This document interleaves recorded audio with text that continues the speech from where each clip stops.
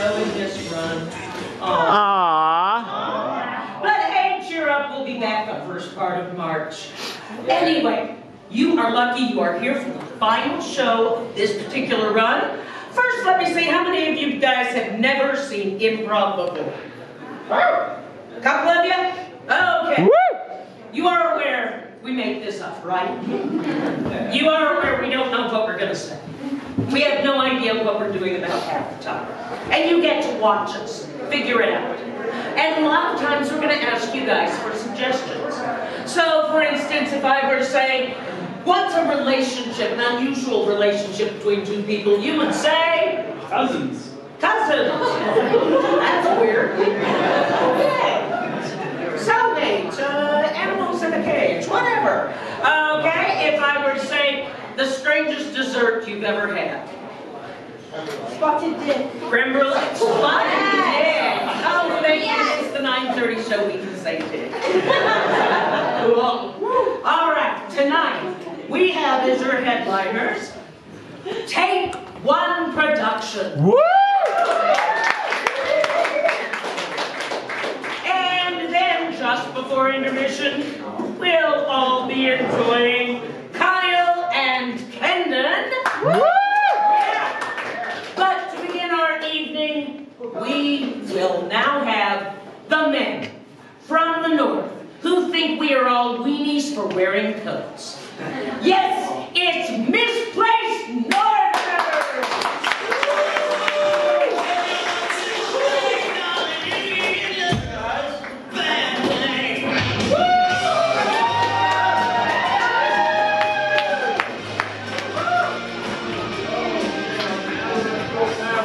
Okay, we are Misplaced Northerners, guys.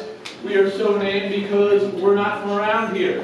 You might be able to tell that I speak a little bit differently than a lot of people you might know around here. My name is Tom McNamara. I'm from New Jersey. When I get up in the morning, I like to have a cup of coffee. Then I go for a walk before going to work. And I'm Ken Cole. I'm from Boston, Massachusetts, where we get smart. We love to go to Dunkin' Donuts. Go Pats! Thank you. Yes. I'm Roger Garley. I graduated high school in Maryland. As far as I know, they speak just regular there. Where I got this accent from. Okay, so guys, we're going to improvise a series of scenes up here on the stage for you. This is going to be based on some minimal suggestions that we will take from you right at the top of the show. So could somebody share with us a time when you felt particularly out of place? Puberty. Okay, so I don't know. That was a quick response. He's like this all day. He's just like, I wish someone would have Waiting on that. It was last week. Tell us about puberty. Yeah. What do you want to know? I mean, you felt so out of place. I mean, what was your experience? When did this start for you? 9, 10? Last week. I see how it would be awkward. Yeah. We're kind of waiting on that one. Specifically, did you develop after everyone else did or before everyone else did? Did you have facial hair early on? I've had a beard for like 2 days. For 2 days, straight out puberty. Are you sure it's puberty, not like in werewolves? Yes. Anyone else that felt out of place? Any other times people felt out of place? We are going to make fun of it, so keep that in mind. Yeah. A lingerie shop. A lingerie shop. By yourself. So you don't even get the sweet, like, I'm with her. It's like, I'm just vaguely creepy. Why were you there? Shopping. Just shopping for yourself? Shopping for yourself. You don't have them. Yeah, Right, because you want to be a surprise. Want to be a surprise, right? You can't have them there. Yeah. Is that like a Christmas thing? A Valentine's Day? No, but in general, it was a Wednesday and you said, hey,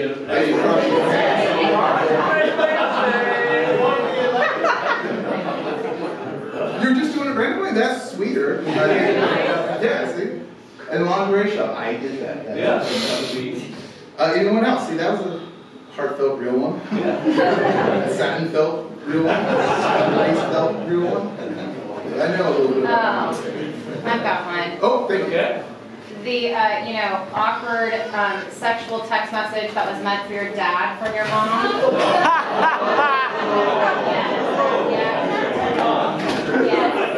Yeah. Well, You felt out of place? Here's the worst part. My mom was coyly actually telling him, no, we'll save it for later. And I responded with, that's not nice, Mom. Maybe give in to that a little bit. I made my mom feel more awkward than me is what I decided to do. I was like, oh my god, I was like, I should make my mom feel more awkward. So I responded, I was like, you shouldn't do that to Dad. That's like not nice. You should give in to such things. And she died. She died. She didn't want to talk to me. She didn't make eye contact with me.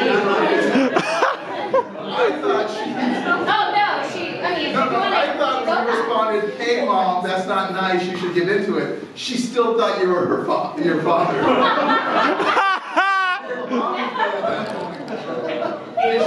Did she then ask you to forward that to your father? That would have been better. That would have been hilarious. Could you send that to your dad? Sorry. Can you just forward that to him? I'm driving. How old were you when that text? 29? I mean, I was older. you never really outgrow the awkwardness. Parenting with sexting each other? Nope. Okay, so We have puberty, / werewolf. the lingerie shopping, Spontaneous lingerie shopping. and the intercepted sex. Intercepted sex. So when the lights come off, all of that.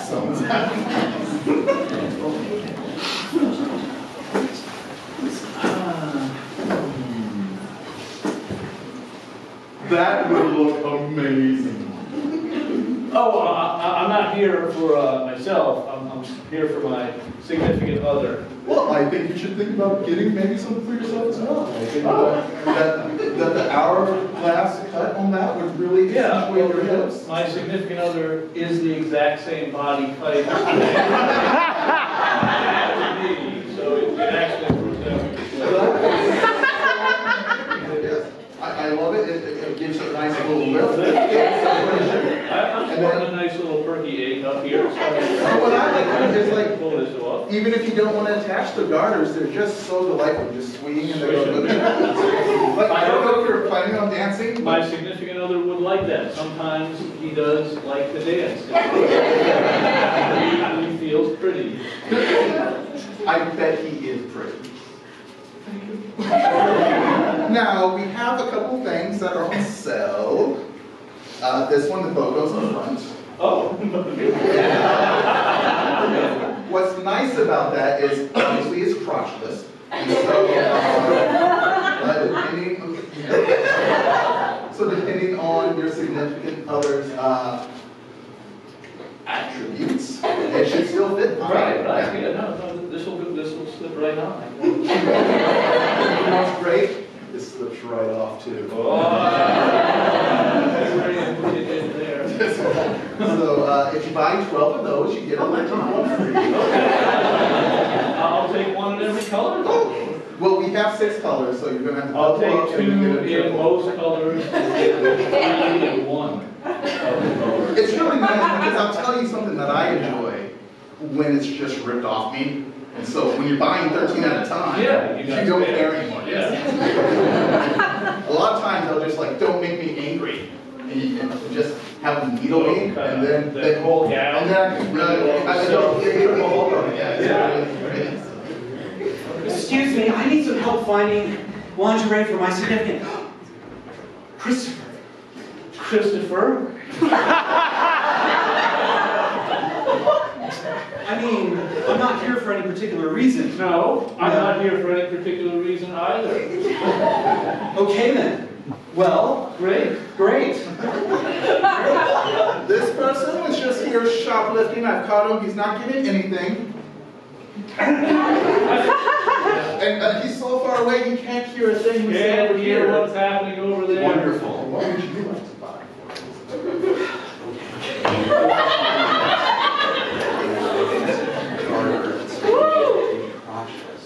Maybe something that's shiny, leathery. Cool. Or something bondage but loving. Let me open up our special section.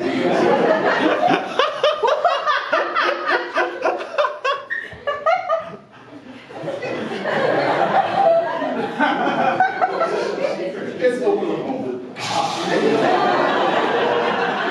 Oh. What's nice about this mask?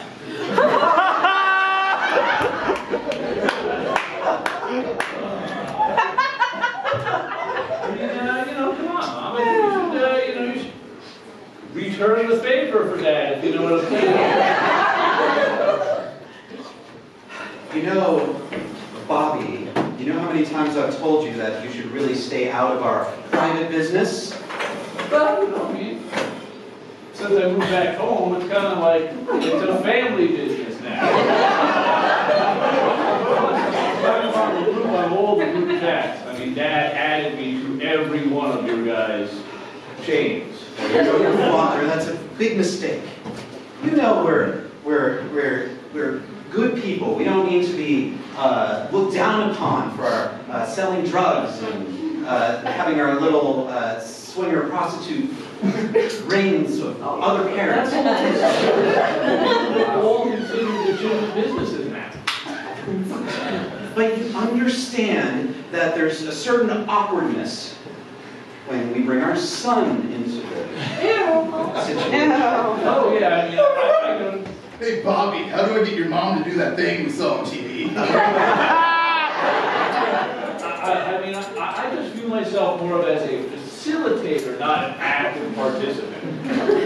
Like a manager. A manager, okay. Well, maybe if you're such a good manager, you can relay this to your father.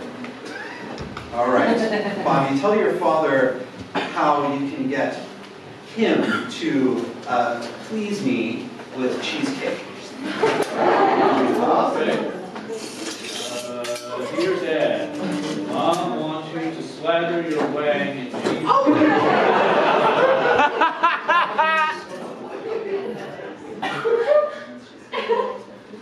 That sounds unhygienic. The old smegma special.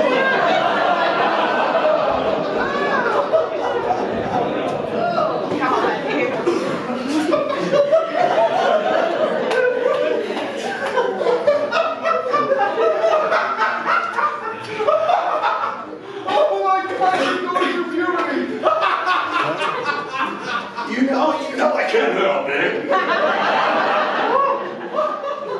Oh, look at all of us. We are so underdeveloped. We are really staying young and innocent. And you are dirty and gross. I think it's manly to have a lot of body hair and to have a low voice. Yeah, sure. Manly. Like, what are you going to do? Shave and drink whiskey and drive a car? Loser! We still get to play with G.I. Joes. Well, you know something. I'll tell you something. Girls, they're noticing me now. Well, girls are gross cooties, so I got to deal with that. I don't know, Eric. Actually, now the past few days, I gotta think the girls look kind of nice. Like I can't explain it, but they're really attractive. Gross. No, actually, they're pretty amazing. That sounds disgusting. Oh God, but I can't explain it. It's like primal. And also, like, I don't have to shower because I don't stink yet, and I also don't have to worry about, bad touch, good touch yet. The playground where I just hopscotch through most of the day. Eric, you've been saying all that, but I'm noticing that you've actually got a huge hair coming right above your lip. I think you're starting puberty yourself. Don't you put that evil on me. That's not true. I'm never going through puberty. I see. Oh, look at your toe. There's a hair coming out of your big toe. That's because I was bit by a wolf at the full moon. That was a quarter moon, and then I'm probably turning into a wolf. I don't know, Eric. Hey, look at Sally Jenkins. Look at her. She's pretty. Bro. No, Why is Sally Jenkins in the locker room?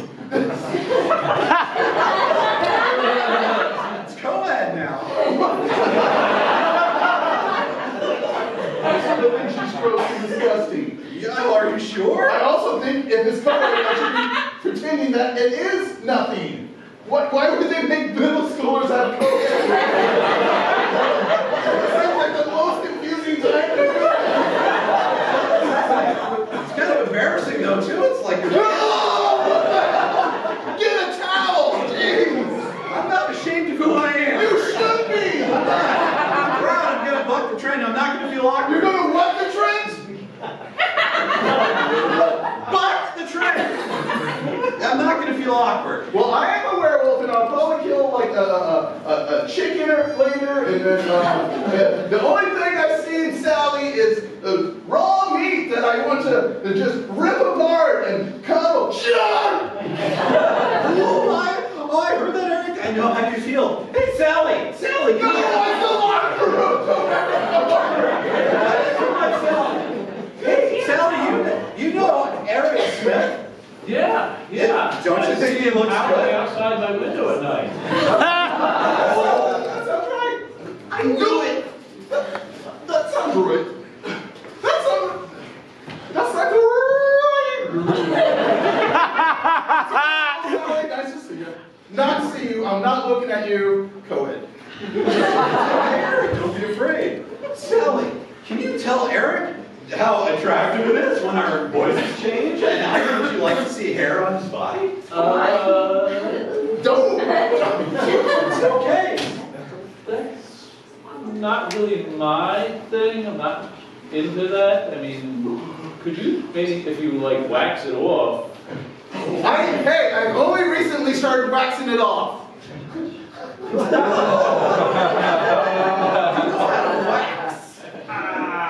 Oh, wax. Sorry, never mind.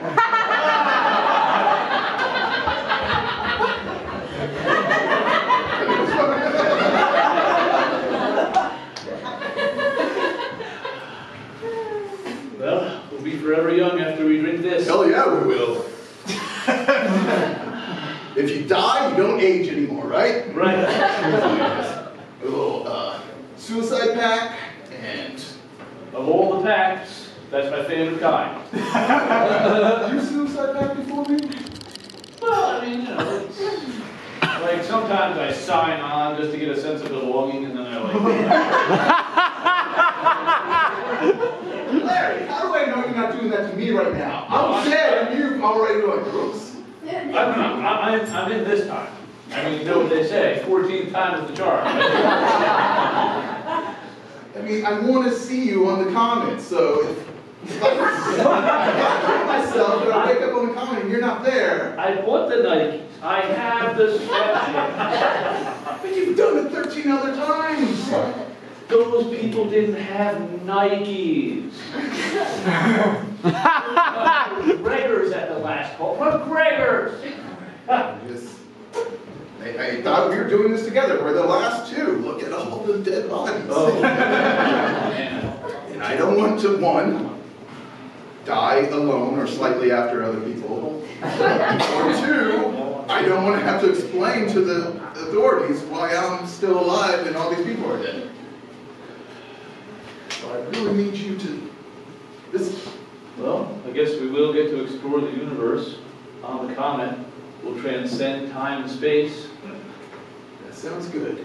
Sounds nice, good things. Nice good things. Just stir mine a few more.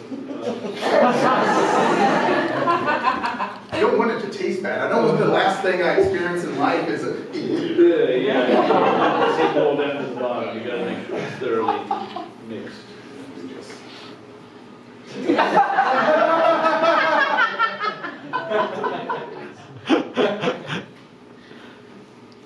That's nice.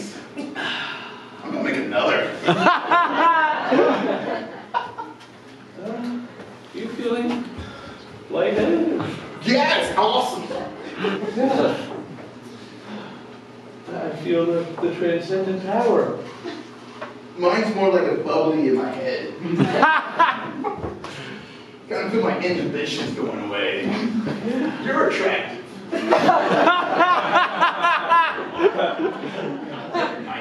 I like your aura. You can see my aura! I can see it. I can't see my aura yet. I'm gonna make another.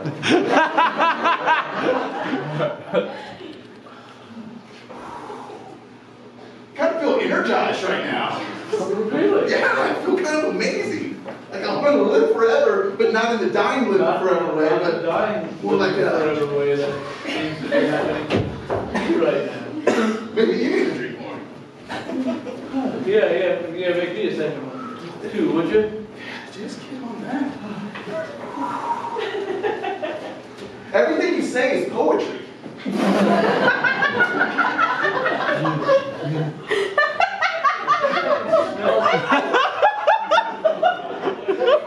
What does my aura smell like? Smells like counterclockwise.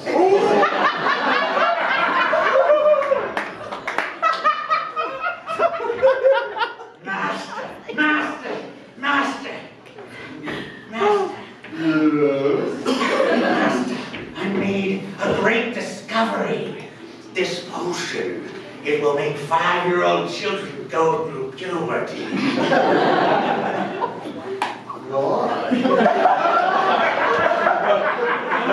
See, it's very diabolical. They don't even know who they are. They're playing Shoots and Ladders and watching Sesame Street. Then all of a sudden, they have body hair and they don't know what end is up and everything's confusing.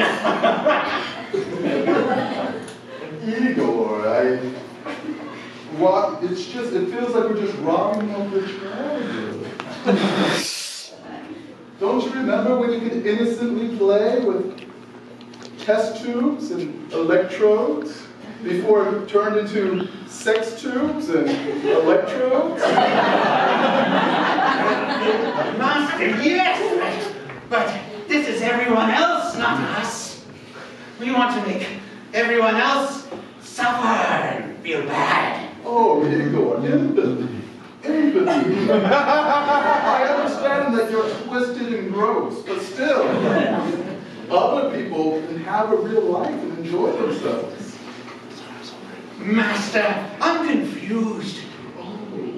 It seems like we were supposed to be evil, but you seem so caring. Well, I mean, Hey guys, you left the door open. You up for playing some Shoots and Ladders? I'm 100% up for playing Shoots and Ladders. Some ladders with a special drink. But Igor, the joy of Shoots and Ladders. See, you go up a ladder and then you slide down a chute, Igor. Okay, fine. It's like life itself. All right, I'll play. What? Igor! All right, let's play Shoots and Ladders. Oh, it works in reverse. Nice.